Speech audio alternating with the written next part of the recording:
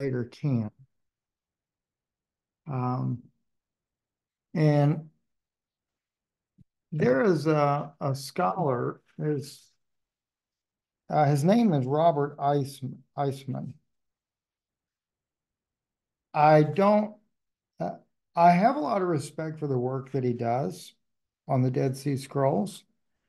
Um, but at the same time, I kind of feel like that maybe it could be part of the plot of getting Christians to accept the law.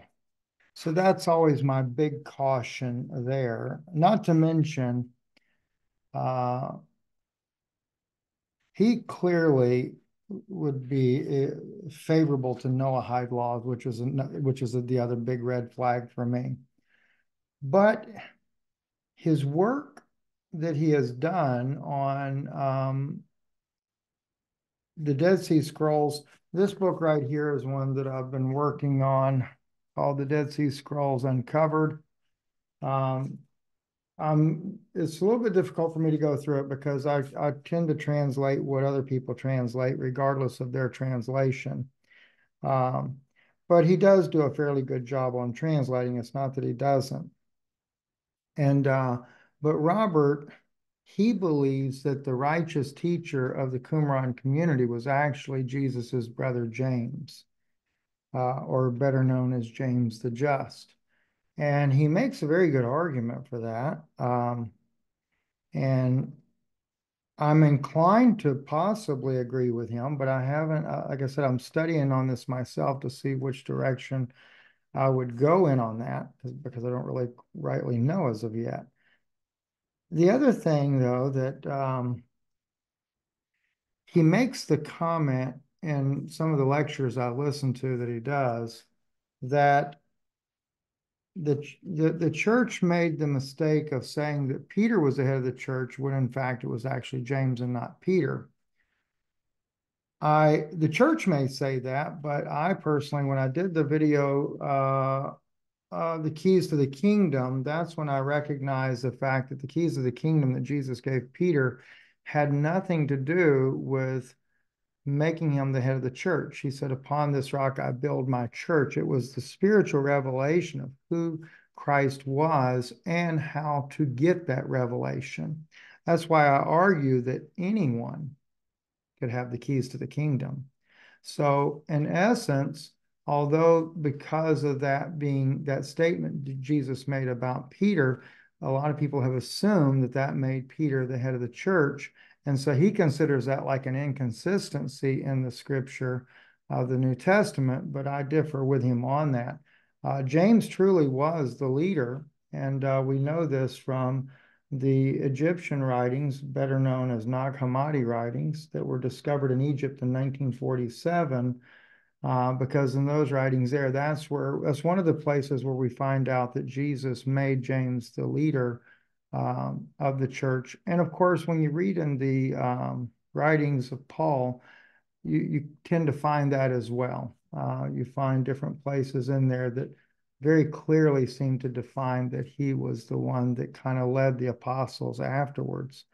But that's not really the thing I wanted to talk to you about tonight, though. What I wanted to get into, because one of the things that he mentions in here, he was talking about some of the different imagery.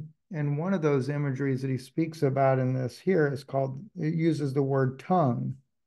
Um, and he talks about the slandering tongue, for example. And as soon as I read that, I began to realize that maybe, especially when we're looking this at more like in an imagery, that we're probably missing out on some very important aspects in regards to that. So I'm going to take and show some of these things with you here. So we're going to actually start. I don't know if I want to start in the book of Jude as of yet, so we may jump back to it. Just to start with, though, the very probably most prevalent scripture of all that people think about.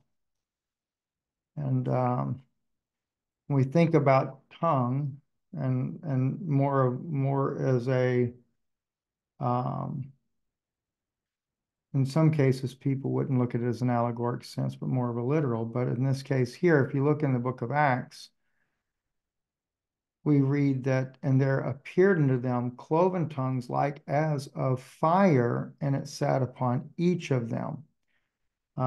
Let's just back it up at the beginning here. Acts chapter 2, starting at verse 1. And when the day of Pentecost was fully come, they were all with one accord in one place. And suddenly there came a sound from heaven as of a rushing mighty wind, and it filled all the house where they were sitting. And there appeared unto them. Now notice that right there. Now I don't have the Greek in front of me to compare it, and I'm not a Greek scholar, so I wouldn't know if it's how the translation would be to begin with. But so we'll just take it for face value that the English is as accurate as we could know at this point. But it says, and there appeared. So it's visual. It's something they can see.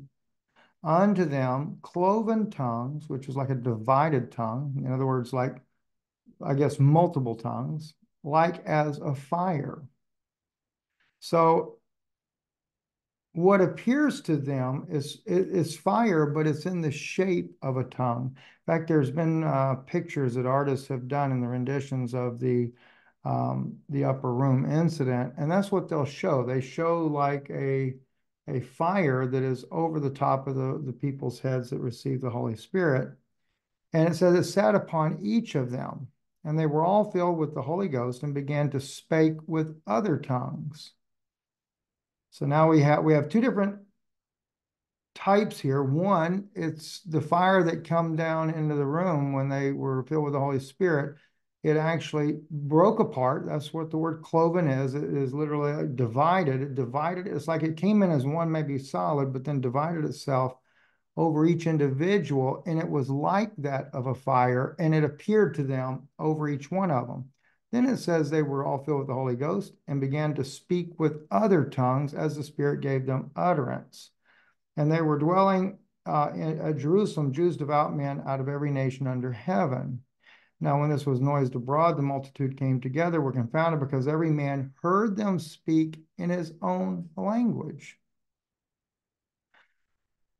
So they were speaking in other tongues, but yet every man could hear in their own language.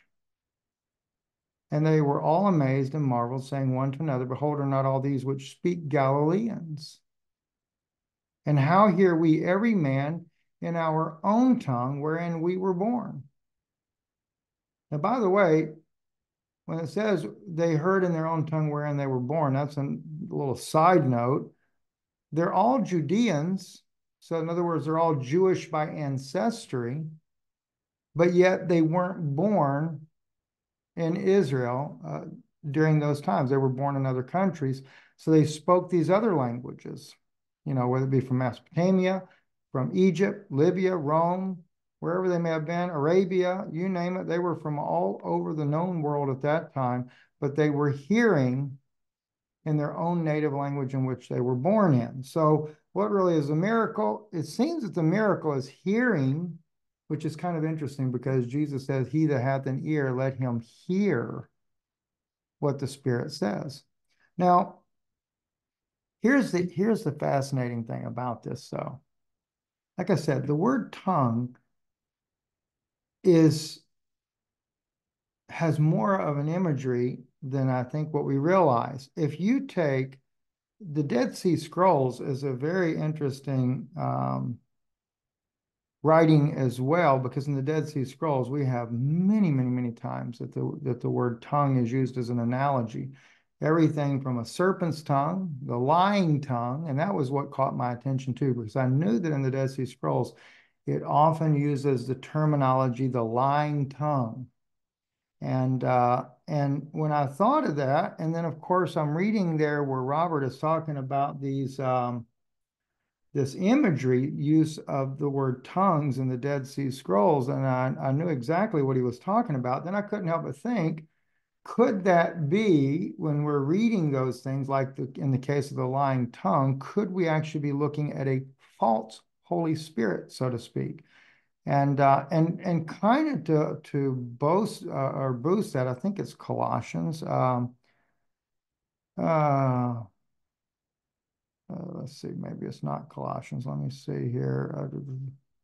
Oh, that's not the one I was looking for.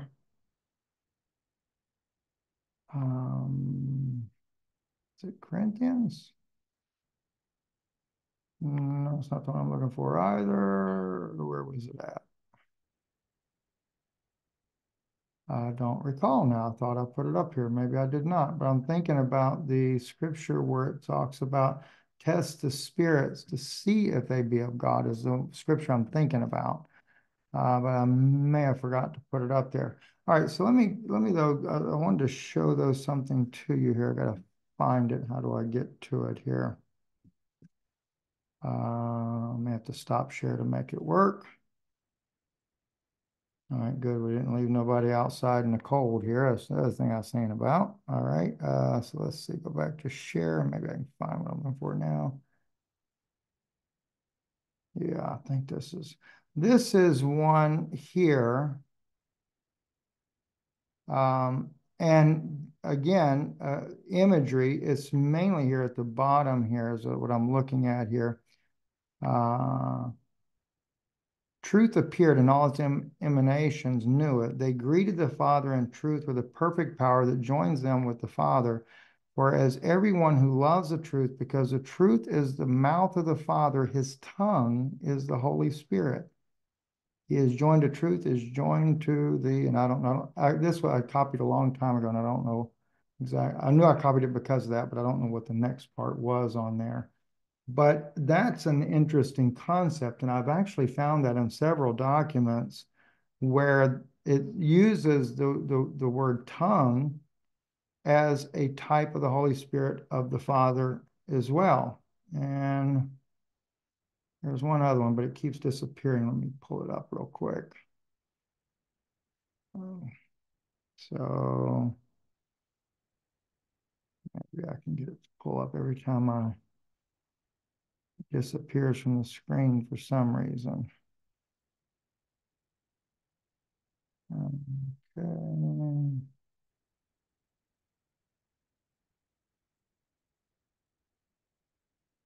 Oh, hmm. This one I had pulled up, it disappears from my screen every single time I put it up here. And I do not know why. And so I'm just going through all of them. See if I can find it. It won't let me once we're in the Zoom, it does not.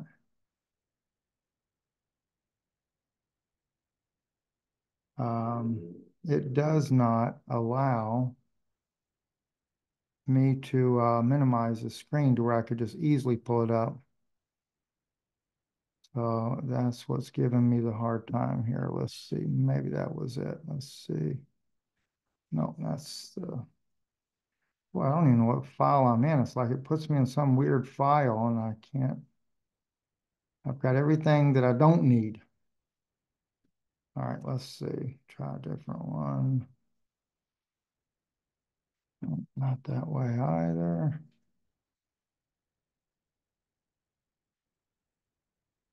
No, it is not going to, let's see, maybe I can pull the screen down. There we go. There we go. I figured out how to do it now.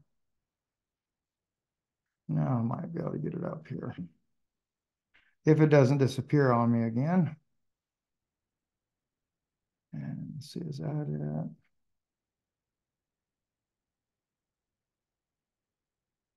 it? As soon as I pull it up, it disappears. Let's see here.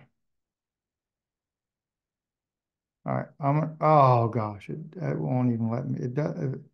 That is the strangest thing I have ever seen in my life, how that just disappears on me immediately. All right, I'll tell you what I'm going to do because I don't have time to switch it back over. I'm going to read it to you because as soon as I leave the page, it'll disappear on me. It said, even those who eat my bread have raised their heel against me. Now, by the way, this is in the Dead Sea Scrolls. Think about it. So I'm reading this. Think about this here and think about, I mean, you can't help but think of Jesus in this one. Even those who eat my bread have raised their heel against me.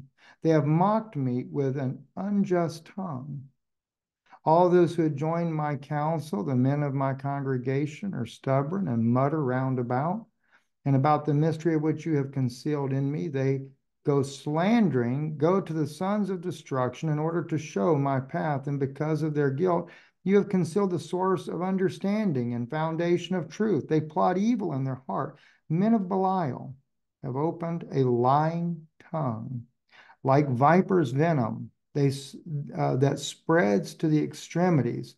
Like crawlers in the dust, they shoot to grab serpent's poison against which there is no incantation. It has become an incurable pain, a wasting disease in the innards of your servant, which makes the spirit stagger, makes an end and strength so that he is unable to remain firm in his place. They have overtaken me in the narrow places where there is no escape.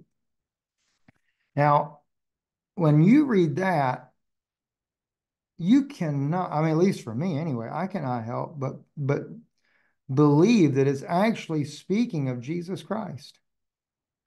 And then the thing is, you see that you can't, I'm going to try to share it with you because for some reason it didn't disappear this time. So let me see if I can pull it off. There we go. That's it right there. And notice right here, we're at the top part, they have raised their heel against me. They have mocked me with an unjust tongue. That's just like in the scripture, in Genesis, where it talks about, that they would bruise his heel and he would bruise their head. And that's one of the things that comes to my mind. But the other thing is the imagery here of the lying tongue. So when we say that, though, if we look at that as a lying tongue, and the lying tongue is like the viper's venom and spreads to the extremities, etc., it reminds me of a false spirit, because see, the thing is that the two spirits in the last days are so close that it would deceive the very elect if it were possible. Now, this is now when we want to go to Jude. All right, so I got to stop share so I can make it work to go to the other direction here. Let's go to navigating. This screen is not fun. Let's see now. Back over here. All right. And I'm going to read this one before I jump out of this one real quick. This here being in First Corinthians. And again, Paul just giving, imagery about it. I would that you all speak with tongues. Of course, we know that there is unknown tongues that people speak with as well. And but he said, but rather that you prophesy, for greater is he that prophesies than he that speaks with tongues, except that he interpret it, and that the church may receive edifying. Now, brethren, if I come to you speaking with tongues, what shall it profit you, except I shall speak to you either by revelation or by knowledge, or by prophecy or by doctrine? Just because I had it up there, I forgot why I put it in there. But anyway, I wanted to take you to Jude, though, because this is where that deception really comes in. And we're living in a day and age that the receiving of the Holy Spirit, the true baptism of the Holy Spirit of the Heavenly Father, is so critical and so crucial. And yet at the same time, Satan has got a counterfeit. And it seems to me that too many people fall into that trap of that counterfeit spirit. Jude, the servant of Jesus Christ, brother of James, to them that are sanctified by God the Father and preserved in Jesus Christ and called, mercy unto you, peace and love be multiplied. And by the way, even though this is a single chapter book, this has got more information than most other books altogether. Beloved, when I gave all diligence to write unto you to the common salvation, it was needful for me to write unto you and exhort you that you should earnestly contend for the faith which was once delivered unto the saints. When you go to really research the common salvation is basically they had allowed salvation to become common. He's trying to get them back to the original faith that was delivered to basically the saints, the apostles, what Christ really brought to them. He said, for there are certain men crept in unaware, who were before of old ordained to this condemnation. I don't know if you know this or not, but the only time in biblical history that we're aware of that anyone was ever ordained to condemnation were the fallen angels. They were ordained to condemnation because of what they did, mingling the seed and corrupting the bloodline. He says, ungodly men turning the grace of our God into lasciviousness, denying the only Lord God and our Lord Jesus Christ. So these guys, they crept in unaware. They're inside the church, even back during the days when the apostles are still on the earth there. They're foreordained to condemnation, like the Nephilim. So undoubtedly, they have to be Nephilim in that case there as well. They're ungodly men. They turn the grace of our God into lasciviousness. It's not that they're not, quote unquote, preaching the gospel. It's what they're doing with the gospel.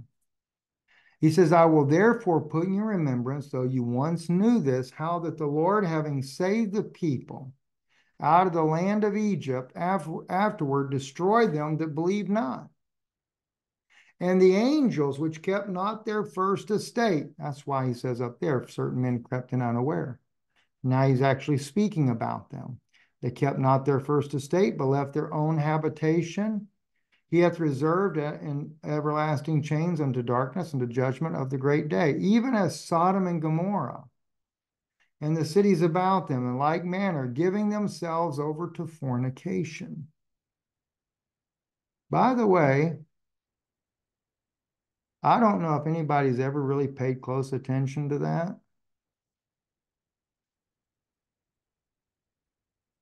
You can't have fornication. Fornication is not same-sex relationship. That's something a lot of people don't know. That was, and there was actually an amazing scholar that I ran across one time. I'd already had this suspicion, and I actually had spoke on it, only to find out there was another scholar that had actually spoke on the exact same thing, and he did a better job than I did because he knew the Greek language really well. When it speaks of Sodom and Gomorrah, no, I shouldn't, I take that.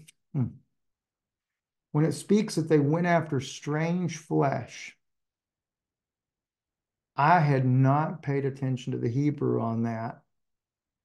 It wasn't talking about men with men. We assume that because they came after the angels that had come in to Lot to try to bring him out. So it's the assumption that they were wanting to have a promiscuous sexual relationship with them, and they may have. I'm not saying that wasn't their intent, and I don't doubt that homosexuality was prevalent in that day and age as well, and in Sodom and Gomorrah.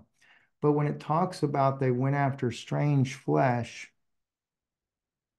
that's fallen angels.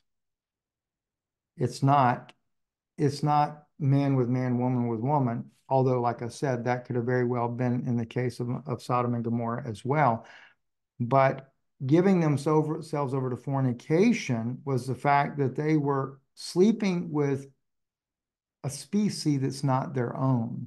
Now, that's literally I think that's in the Dead Sea Scrolls is where I found that at before, that fornication is not, that fornication is, let's see, how's it worded in there? I wish I had that pulled up. I'd show it to you.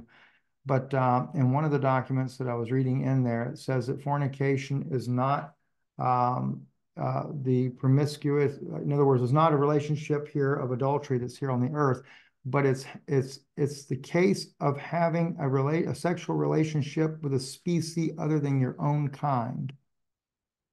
And now we have modern definitions today that would be different than that. It would more include the type situations that we know today.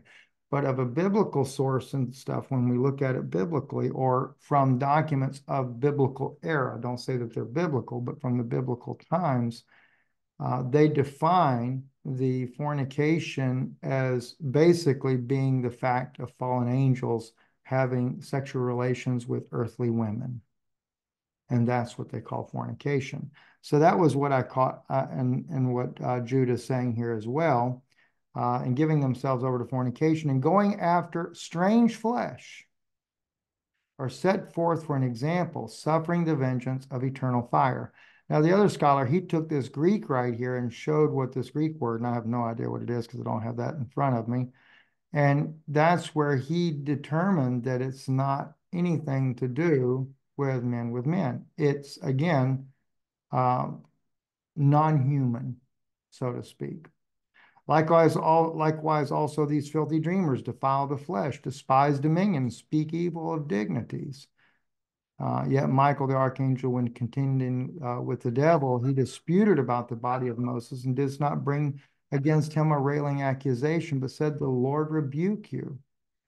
But these speak evil of those things which they know not, but what they know naturally as brute beasts, and those things they corrupt themselves. Woe unto them, for they have gone in the way of Cain, and ran greedily after the heir of Balaam for reward, and perished in the gainsaying of Korah. These are spots in your feast of charity. When they feast with you, feeding themselves without fear, clouds they are without water, carried about of winds, trees whose fruit wither without fruit, twice dead, plucked up by the roots. Raging waves of the sea, foaming out their own shame, wandering stars to whom is reserved the blackness and darkness forever. Enoch also, the seventh from Adam, prophesied of these, saying, "Behold, the Lord cometh with 10,000 of his saints."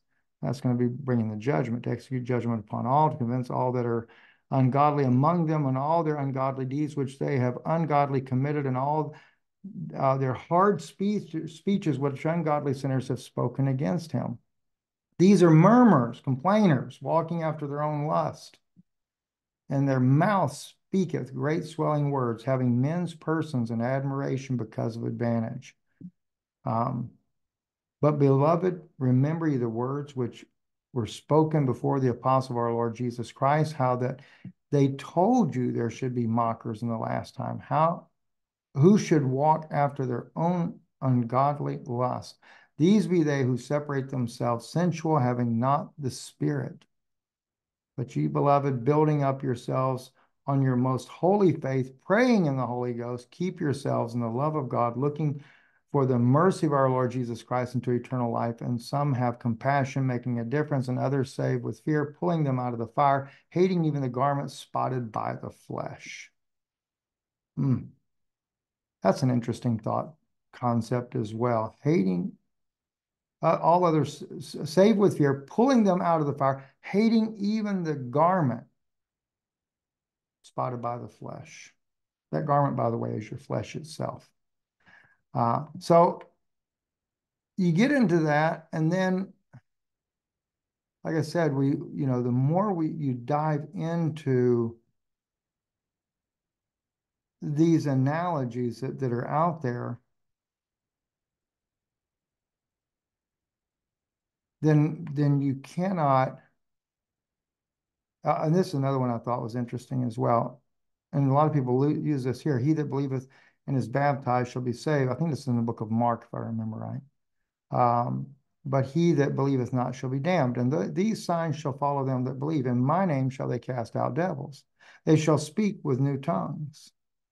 They shall take up serpents, and they shall drink, or if they drink any deadly thing, it shall not hurt them.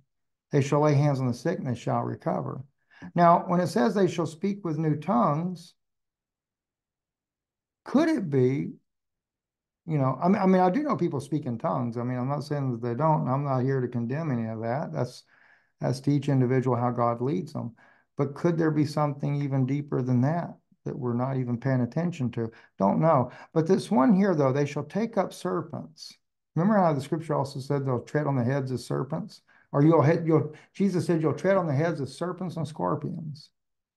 And then you come to the state of Tennessee, and one of their famous tags that they have is a tag of a rattlesnake coiled up, and it says, "Don't tread on me." Makes me wonder about the Bible Belt state and what they really stand for. I'm not saying that against people in Tennessee, but for the most part, Tennessee people are great people. But it makes me really wonder about some of those people in Tennessee, and what are they really standing up for? So just an interesting concept there. And let's see, First Corinthians, what do we have here? I would that you all speak with tongues. Okay, we already know that. I think we did that one a minute ago there. There was another one I wanted to bring out too, though, before we close up. And then we'll talk. You can ask some questions tonight if you want. Beloved, believe not every spirit, but try the spirits, whether they are of God, because many false prophets are gone out into the world. Hereby, oh, that's the one I was looking for earlier. It was this one right here. Try the spirits, because there again, it is a lying tongue, and I think that lying tongue is probably more of an analogy speaking of a false spirit. Not just the fact that they come out and tell a bunch of lies, but in other words, a lying tongue. Because if God's spirit, let's say I think that's more of an analogy too. That's from that writing in the I think that one. Oh no, that one's in the Dead Sea Scrolls. The lying tongue's the Dead Sea Scrolls. The Father's tongue is in the Nag Hammadi work that they did there. I think that was in what they call the Gospel of Truth. And I don't like to endorse those as scriptural, but historical. Yes, they are historical. We can't deny that. But the validity of, I mean, some of it can really make your hair stand on your head. Let's just put it that way. So I look at it from a historical point, but I do find fascinating though when they overlap scripture and we start seeing similarities there. Anyway, in the gospel, First John, John says, beloved, believe not every spirit, but try the spirits whether they are of God, because many false prophets are gone out into the world. Hereby know you the Spirit of God. Every spirit that confesseth that Jesus Christ has come in the flesh is of God. Most people don't have any clue what that really means. And that's one, and I'll never forget, a guy said, he says, okay, he says, now, if you take it for face value, he says, what if the drunk comes along? Yes, the drunk. You believe Jesus Christ is the Son of God? And he goes, yeah, I believe Jesus Christ is coming in the flesh, and he's the Son of God. Hallelujah. He said, does that make him a believer? Filled with the Spirit of God? No. Every spirit that confesseth that Jesus Christ is come in the flesh is of God. Every spirit that confesseth not that Jesus Christ has come in the flesh is not of God. And that is the spirit of Antichrist, whereof you have heard that it should come, and even now already is in the world. You are of God, little children, have overcome them, because greater is he that is in you than he that is in the world. That is the key to verse 2.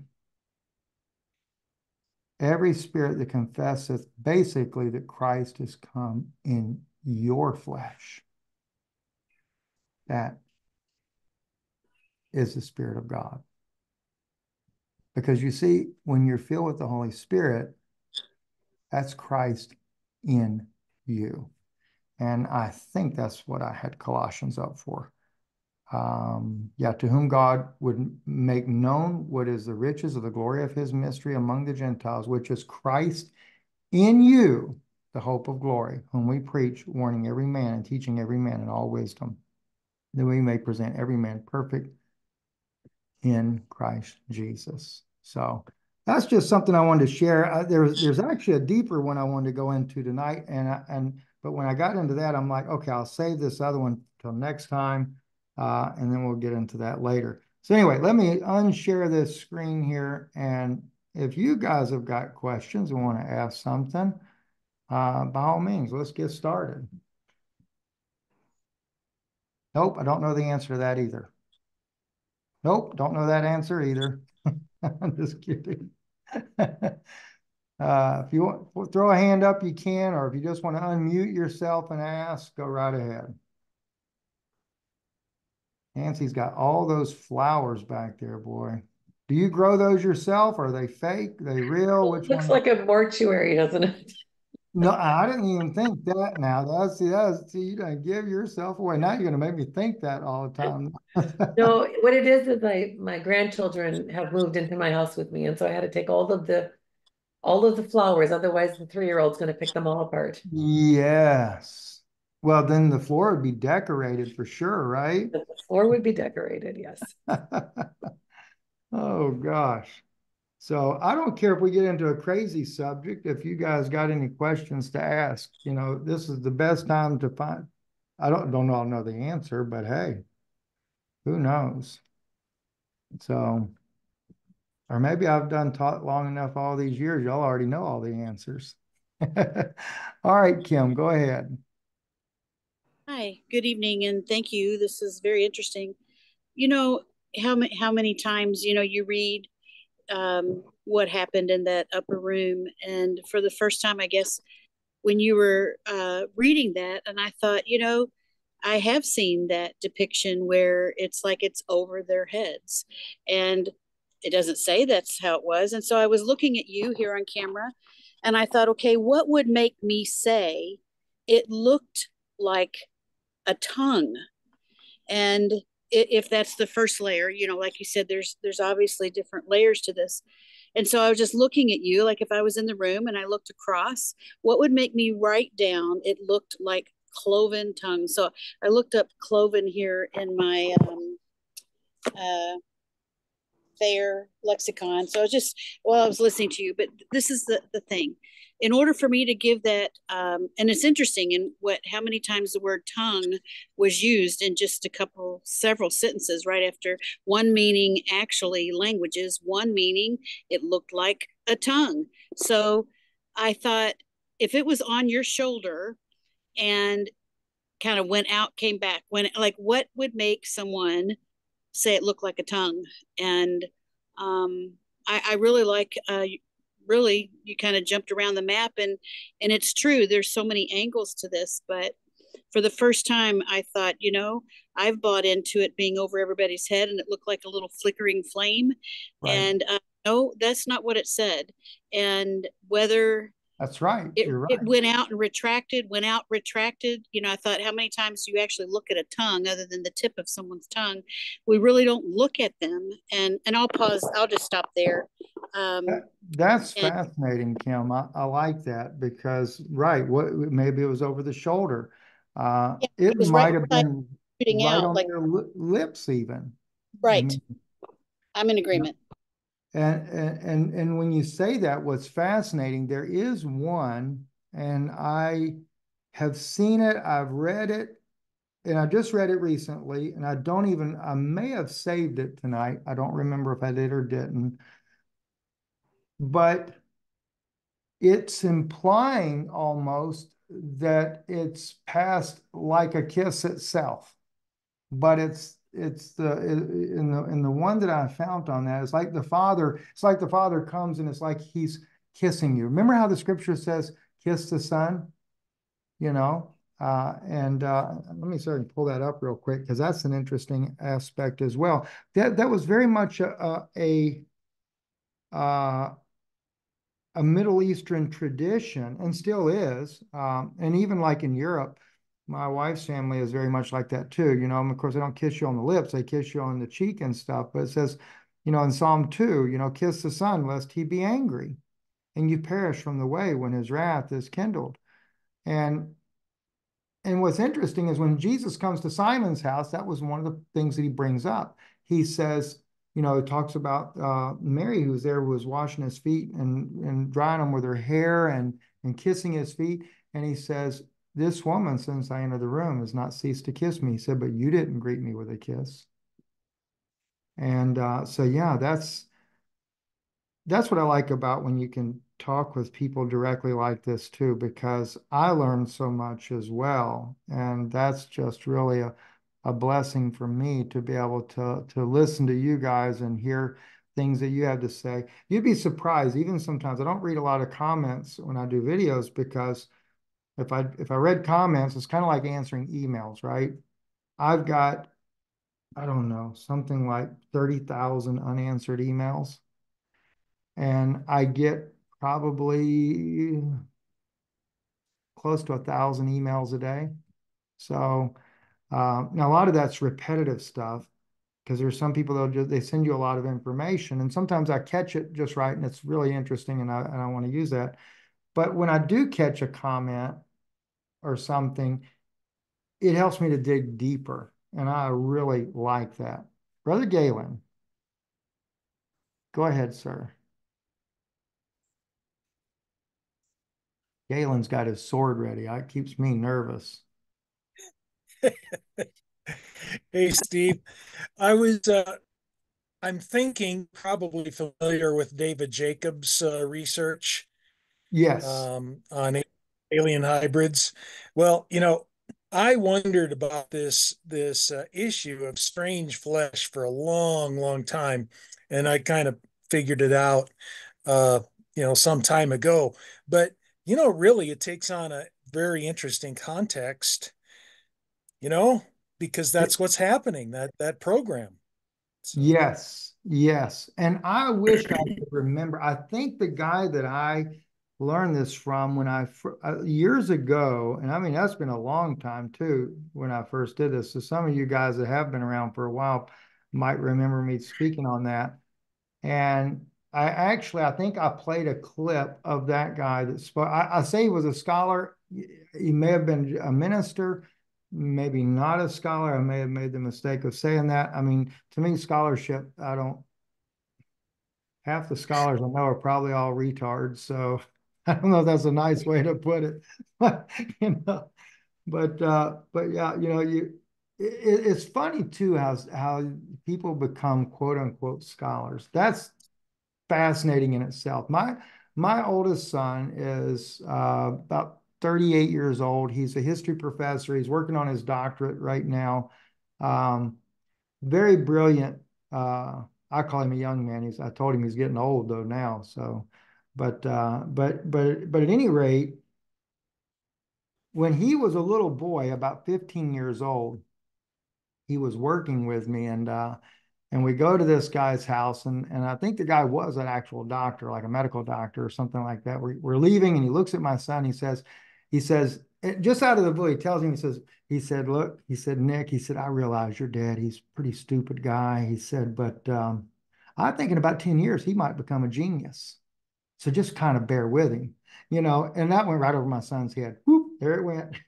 But what, and it's funny though, you know how it goes. About 10 years later, dad becomes a genius. But now that he's getting into his doctorate level, and he's been he first was a school teacher and stuff in history and stuff, but now he's gotten intelligent again, and now daddy's dumb again. So, so I'm sitting there thinking to myself the point I was thinking about, I'm thinking to myself, now my son will technically, I guess, quote unquote, become a scholar eventually. He's big into writing papers and things like that, and he speaks around the country at different universities. And I'm like, he's going to be a scholar.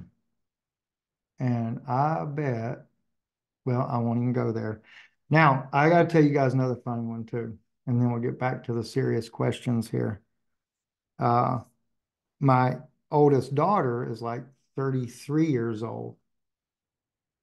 Just to show you how people pay attention to things you do or say.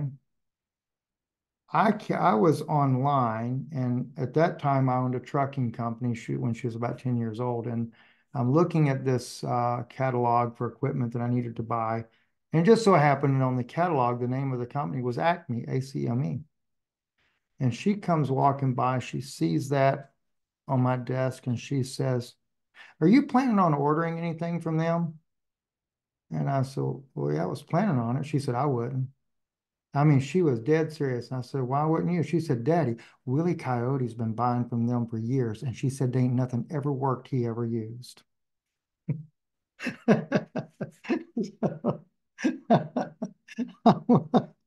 Oh, gosh. Oh. Anyway, the darndest things kids say, right? Uh, all right. Anybody else got a question?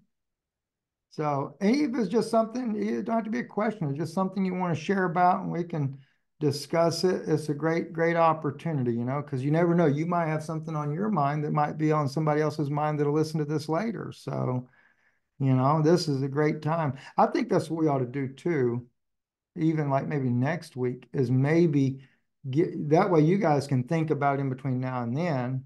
And let me make sure, because I know how some people are, they're afraid to, they don't want to say it, so they'll write it. And I'm bad about not reading. Brother Steve, please look into the connection between, well, it's hard for me to see. All right, let me get a different pair of glasses. You know, my sight got better, and so I'm really having a hard time to figure out which glasses to wear. Unnamed MAC addresses and M-band. I can add if you have any, please don't. Oh, I'm sorry, and I was not supposed to read this out loud. Well, doggone it, don't you know everybody in here can see the question too? So, all right, I ain't gonna read the rest of it then. Kim, go ahead. Okay, I'm going back to the reference of the men of the past. They're in Jude. Certain men crept unawares who were before of old. So here I am listening to you and looking up in the lexicon here, 3819. One of them with men is 444. I thought that was interesting. And I kept looking and looking. I can't, but the interesting word popped up was gladiator. And I thought, that's interesting, but I can't quite pin down what I was looking for. But then I looked at old, men of old. And it says here, a reference explicitly to times long past. Yeah, you know, and we read these passages and we just keep going and we might be focused on one thing and we don't catch. I have to say, I thank you. I don't know that I ever caught how many years you read scripture and then you're like, and that's what's so beautiful is if we hunger and thirst for righteousness, we will be filled. And Amen. I can't remember ever catching they could have been that well, I don't know what is the exact word, Nephilim or fallen angels. Well, Interesting. right, you actually, Kim, you have two different Thank you. types. You're very welcome, and thank you for, and what you're experiencing now is what I experienced when I first saw that. And I can tell you, it's almost like every time I go into a scripture like that, I'll get a new understanding with it, a new revelation from it. And it just blows me away. And I know I'm probably going to drive you guys nuts when we go back to this scripture here because you know it. But for the sake of Kim, I think it'd be good to go into this one. Let me find it real quick. That's the one about the Nephilim. Um, and probably everybody here has it memorized except me. So I think it's, oh, is it, no, is it, ooh, that is in, is it Deuteronomy or Numbers or Leviticus? I forget now. Let me see. We'll try. No, it's not Numbers. All right. So I know on my screen when it's highlighted, that's how I know it's what it should be. Here, let's see. Bible, Deuteronomy, chapter. While you're looking, I was just thinking, you know, the phrase men of renown. I don't know which passage that one's in. And Genesis 6, I believe, is that yeah, one. Let me and pull it. then my husband was just sitting here and he said, you know, he just came in here and he said, I was just watching something last night and they were talking about, and they used that phrase specifically, the men of old. Thank you. And I'll put on mute. Thank you. Yeah, if you can, Kim, can you find that real quick, that scripture there? I'm actually in Yeah. Genesis now. I I'll think pull that's where that was. Yeah, here, I found Genesis 6, verse 4. I'm going to share the screen so you guys can see what I'm looking at here because this is another example here. And I really want to be able to find that other one. Ron, you ought to know where that other one is that I'm wanting to find. We're at the last part of the verse. I go into it a lot where it talks about the Nephilim and stuff, and I always show the difference between Nephilim and Nephilim. All right, here's the one about the men of renown right here. Anashe Hashem. And literally the word renown they're using is the name. That's it right there, what I just highlighted, Hashem. And so the Anashe are the men, in plural, the yod makes the word plural right there. It's the men of the name. But what's fascinating, I think in the King James, you probably have giants here instead of Nephilim. Says the Nephilim were in the earth in those days, and also after that, when the sons of God came into the daughters of men, and they bore children to them. A lot of people, they assume, because it says right here to your left, Bnei Halahim, which is the sons of God, El Banot, to the daughters of Adam, which are the daughters of Adam or the daughters of man, and Veyaladu, which means, and they birthed to them. They birthed to them, and Hema Ha-Giborim, the Giborim or Giborim, however you want to pronounce that. Those are also, that's another terminology that's often used for the word giants at that time. Mighty, yes, you can also translate that as mighty men. And it says Me'olam, mighty men that were of old. Literally, now this is what's fascinating. Remember I said you learn something every time you go into something you didn't pay attention to it the first time around, or the 20th time or the 100th time around? I just caught something I never noticed before. All right, it says here that the same were the mighty men that were of old. That's how they translate this right here, Me'olam. Me'olam doesn't mean, well, you could translate it were of old. That would be okay. But it's actually from eternity. The first letter there, when I highlight this, do you guys see that okay? Thank you, brother. Thank you, Brother Paul. The mem in the beginning right there, okay, that means from. Olam, it's hard to come up with a word for eternity in Hebrew. There's a lot of different words that can be used, but olam is typically normally without beginning or end. All right, so I'm going to separate that so you can see it. It's a compound word here. So it's from eternity. Now, the Nephilim, I really need to find that other one. Brother Ron, did you happen to remember where that might be, or maybe Galen, yourself, or Paul, where I have that Nephilim in two different places? One's Nephilim, because we got that again. I believe it was in Genesis, but I'll have to look. Yeah, I forget too, Brother Ron. All right, this is another one. I got to find that other one now. So let me see if I can find it as well. Oh, Enoch, that'd be a good way to look it up. I remember now. Let me unshare the screen for a second, because we're fixing to run into something again that I did not catch. A second thing I didn't catch before in the past. So you guys are y'all get to see what I go through when I'm doing all these studies. It's so fun to do.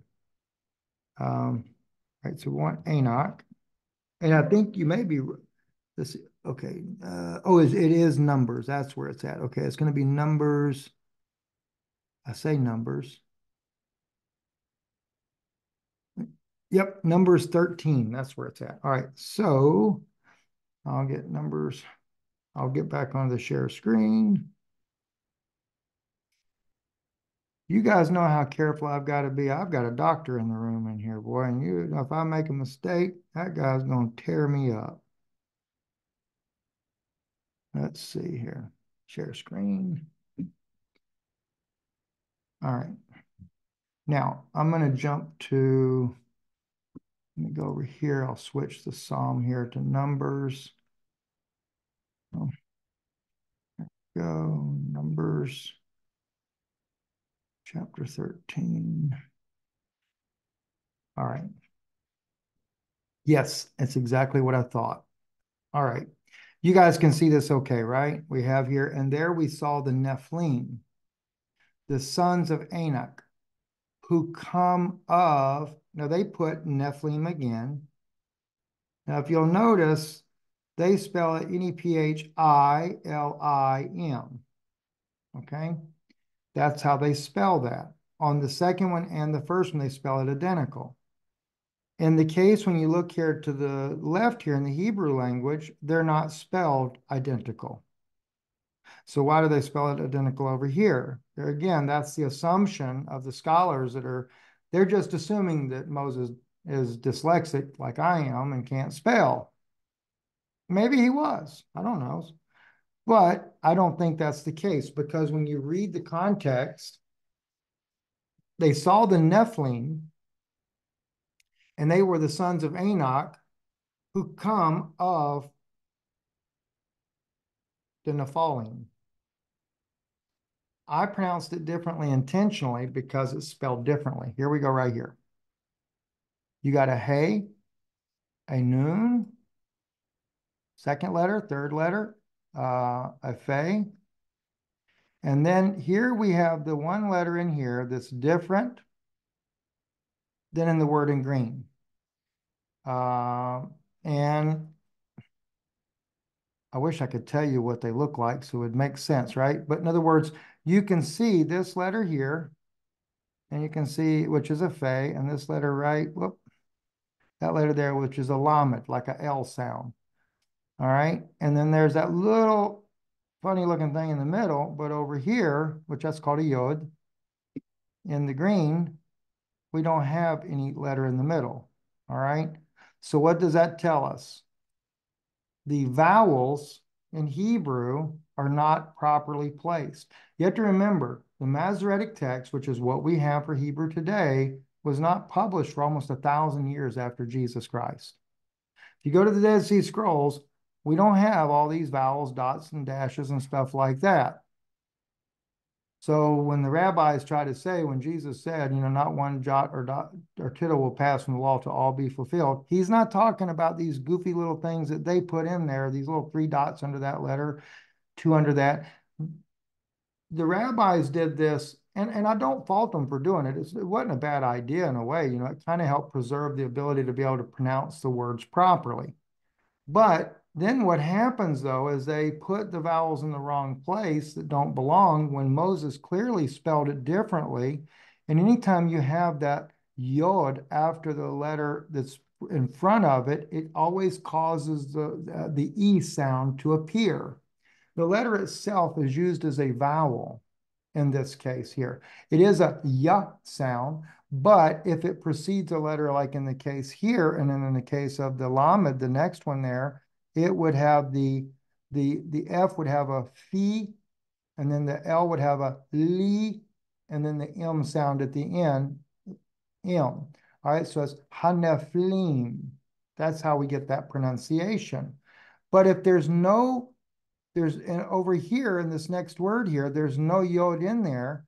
They put the little dot underneath that letter fe, which is a vowel sound that gives it an E sound, but it's incorrect. Because if Moses spelt it different, and of course, when we look at the context of the sentence, that Enoch comes from, Enoch, they're assuming that he comes from the fallen angels. He didn't come from the fallen angels. If you take it according to the way Moses wrote it, he came from the fallen ones, period. So it's ha-nephalim, not Nephilim. So literally, Enoch's father is a fallen angel. Now, a lot of people say, well, how could that happen? The flood came and God imprisoned the fallen angels for what they did. Well, remember, there's only like 200 of them actually fell out of how many thousands? So there might have been some more fallen angels happening after the flood. That's the only thing that we could really figure out from that. So now with that being said, so Kim, when we come back to this might help your husband too, if he's listening in on this. We come back over here, again, we got the exact same thing with the Nephilim. It's not Nephilim. That's interesting in itself. So technically now what we're reading is not Nephilim, but Nephalim. These are the actual fallen angels themselves. So the first sentence says, HaNephalim hayu ba'aretz. So the Nephalim were in the earth, Beyamim, Chachem, which means in those days. And also, Vegam Achrekin Ashar Yabo B'nei Ha'elohim. And also, or excuse me, actually it says, see, when I read it in Hebrew, I automatically know what it means and says there. And then I look over in the English and I'm like, oh, goodness, I don't, it's not that sometimes translations are incorrect. It's just maybe you would translate it differently. And that kind of goes back to when you guys were looking at that Greek verbiage over in the book of Jude. It's a very good example of that there. When I'm looking at Jude, and because I never studied Greek, so other than like you guys, I'm looking at the lexicon. But in Hebrew, I've studied Hebrew from 4 different sources in my life, from Christian college, Hebrew college in Israel, Ulpan in Israel, and also from synagogue back when I was much younger. So and then of course modern Hebrew, also learning that as well. So I've got it from all those different directions. And so and then of course, all the different studies that I do, in language and stuff. I guess that's another 2 or 3 different ways that I've studied it. So I got a huge variety of ways to be able to understand the language. So when I'm looking at a context of what I'm reading, it helps me to think differently in the way that it should be translated. So the word vagam is, and also after this is what it would be. So let's see, and also after that, or yeah, okay, so that's the same thing. The sons of God came in unto the daughters of men.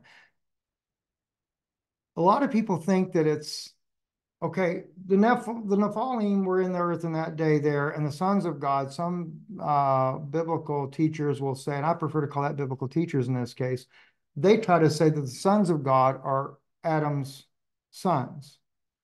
Well, it can't be. If it was, it would have said, Yabo B'nai Adam, just like it said about, and the daughters of Adam. El Banot Ha'adam is there, but in this case it says, Veyabo B'nai Ha'elohim, the sons of God. The fallen angels are considered to be sons of God, and that is consistent even in the Dead Sea Scrolls. They are called sons of God. And so all it is giving you a different verbiage when you get to that point there. But now it's letting us know that these sons of God were the fallen angels themselves, and they come into the daughters of men, and they bear children to them. And of course, when you go to reading in the where is it at? I forget now which books it's in. It may have been the Egyptian works there, but it says that they transformed themselves. Yeah, it was Egyptian works. They transformed themselves to appear as if they were their husbands. Otherwise, these women wouldn't have had any kind of relationship with them. And then it causes them to produce these men, these mighty ones that are from eternity. Now, that Me'olam, that's really got me baffled too, because then it says here, Anasher Hashem, which is men of the name. And when you've got that letter Hey in front of the word Shem for name, and by the way, that can have 2 different possibilities of translation. There again, they put the vowels in there, so they make you think it's the word name, but it could be the man of, like saying that place or there. There's a lot of different ways that could possibly go.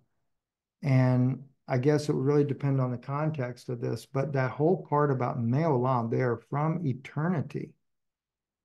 And so it really shows us that these fallen angels, that the daughters of men, they are really dealing with we would say, divine entities that corrupted themselves. And it wasn't that a relationship with a woman on earth would be a corruption. That's not what it's implying. It's the fact that they weren't supposed to do that. Their job was to watch over. That's why they're also called watchers. Was to watch over humanity, to keep humanity protected. So I got off on a long toot there. So, all right. Anybody else got a question? And we can go in a totally different direction too. I'm perfectly okay with that. I have a follow-up comment. Okay, go ahead. Okay, so here we are reading about this in the Old Testament, and men of renown and the sons of God. And then lo and behold, there's this reference in the early church that they had slipped in to the church. So I'm just listening to you and listening. Okay, there's not been a great flood since that time. So are they around today? Are Yes. they why do we not recognize them? What is it in that deception? It's a totally different lane, so I'm just thinking out loud. But Yeah. like, okay, how would we recognize them? What are they doing? What do they look like? I'll just pause there. I'm just follow up, and thank you. You're welcome, Kim. And yes, the thing is, just like you noted, and that was one of the reasons why I taught on Jude quite a bit, was the fact that it was showing that these fallen angels still around today. And this is going out in a really kind of a crazy way to say it. And I'm sure there may be some here that can understand what I'm going to say on this here. But you've got all the conspiracy, I'll call it conspiracy theories. You got a lot of conspiracy theories out there. They talk about shapeshifters and things like that. From people in the intelligence community, and I'm talking about not just here in the US, I'm talking about even in Israeli intelligence. I have heard them talk about these entities have the ability to transform them, or the way it was put to me at one point, they can cause the human mind to perceive that you would perceive them to be something that they're not.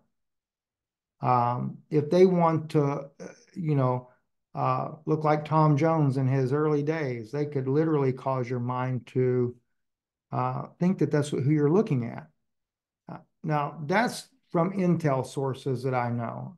And like I said, I've had that told to me by Israeli people as well as people in Washington as well. So it seems to be consistent in their thought on that. And they both tell it the exact same way. Now, oddly enough, in the Nag Hammadi work that had came out, that was one of the things that had been mentioned in there, that when they first came to the women refused them. The second time they come to them, they were able to cause themselves to appear as if they were their husbands. That's exactly the way it words it. So even today, that's why I think the scripture tells us, by their fruits you shall know them.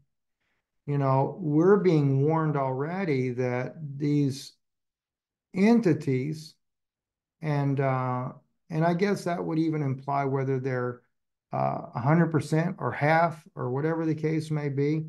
I mean, think about it. When Jesus says about when he says in Matthew 23, you generation of vipers, in the Hebrew version, and I think there's 3 different Hebrew versions out there of the book of Matthew.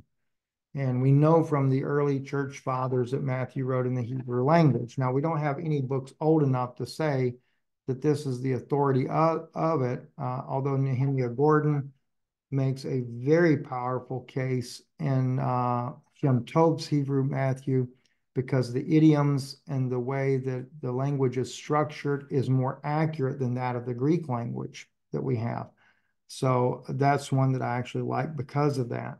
But that being said, in these Hebrew versions, it literally talks about a genealogy of vipers. So when we see that, it appears to be that what we have is that these fallen angels, when they came down, and according to rabbis, that's why you got a lot of rabbis that think that the reptilians are good entities because they believe that they are the seraphim of the Old Testament. And so at any point, though, the point here that I'm trying to make is that uh, Jesus clearly identifies them in a lineage. Now, but it still, though, doesn't make them 100%. It's just like the children of the fallen angels, you know. You still have a mother, though, that is, because in this case, seems like in every case, it's always the innocent person is the mother, and the victim, or the victim in this case, and the perverted entity is masculine. Um, so that anyway, that I hope that kind of helps answer that a little bit. I know that's kind of a confusing way to answer that. So, all right. Anybody else? I gotta be careful and see. Kat's gonna beat me for mentioning her question there. Let's see, Ezra 9. Okay, yes.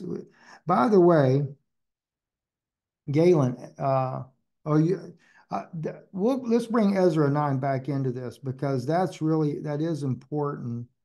Uh, Galen, what you're saying on that there, and I'm gonna pull Ezra up because in fact, no, I'm not just going to pull Ezra. We're going to pull up another one if I can find it for you. Let me see here. Let's go to share screen.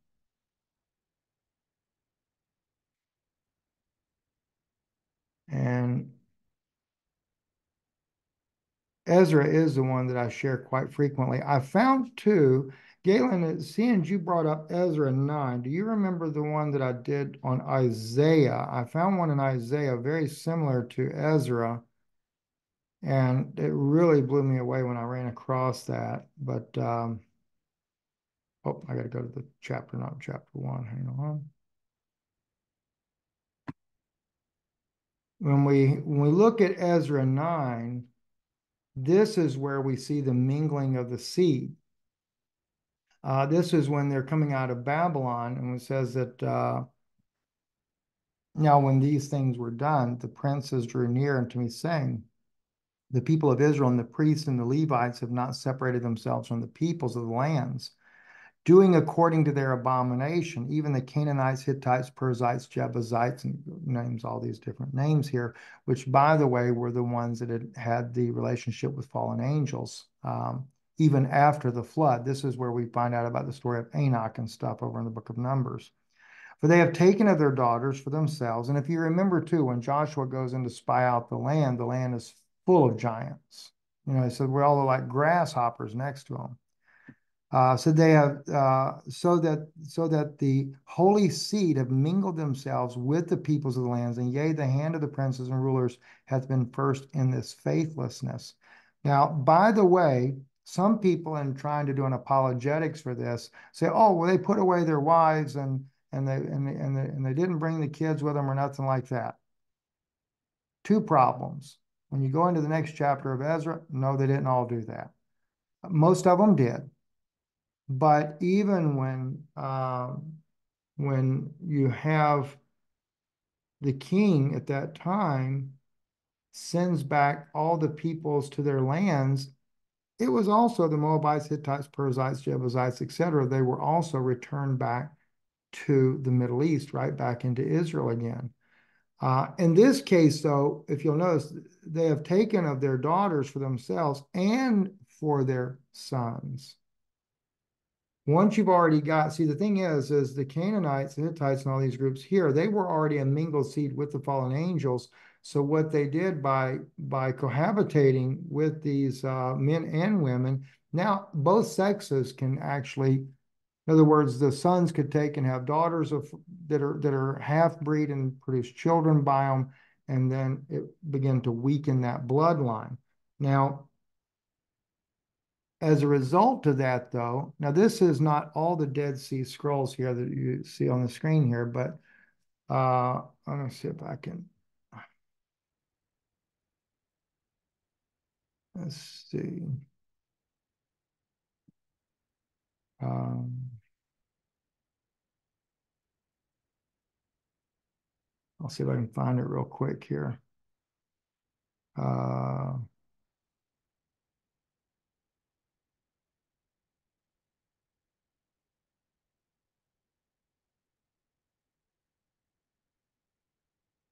the one thing that's very interesting on some of the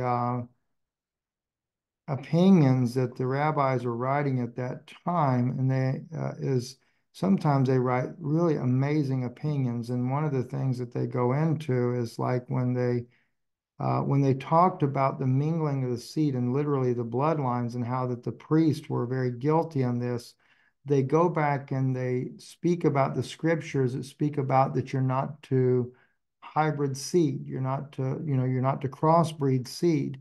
And they actually say that these things were the types and uh, the shadows of what was not supposed to be done. Um, And that's another interesting thing there, but there's one in here um, where they go into a little bit more detail than what we have in Ezra that actually proves in the Dead Sea Scrolls that it was a mixing of the races there. And of course, too, when you deal with somebody like Tovia Singer, he likes to say that the word seeds is totally false. He said that just proves that Paul was a false apostle and things like that.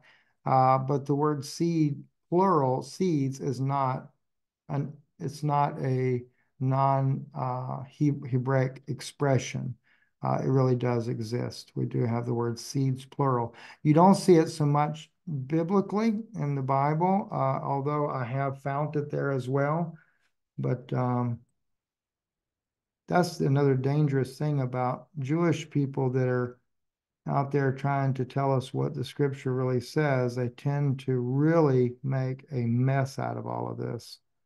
But the bad thing is people believe that they're right on target and that that what they're saying is correct.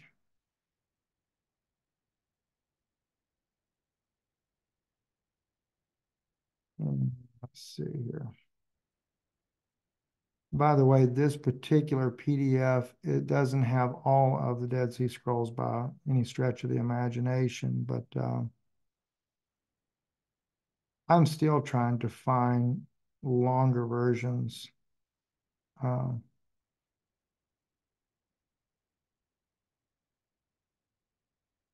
Let's see.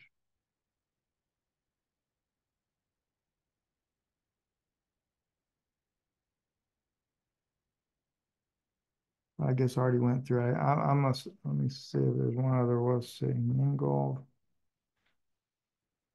No, I'd have to find it later though, but I've shared that many times before. There's some really amazing things on there.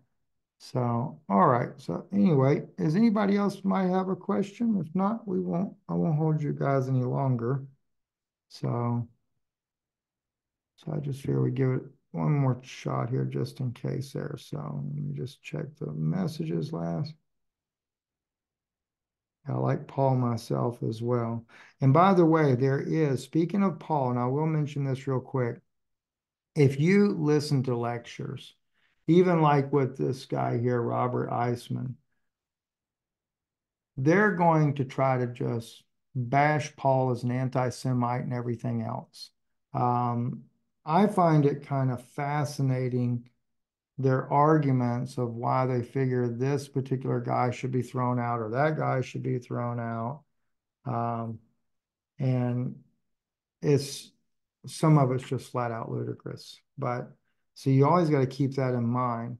And you don't want it to shake you either, because that's why I deal with Tovia Singer from time to time. I'll share things because he does so much damage to believers. It's not funny.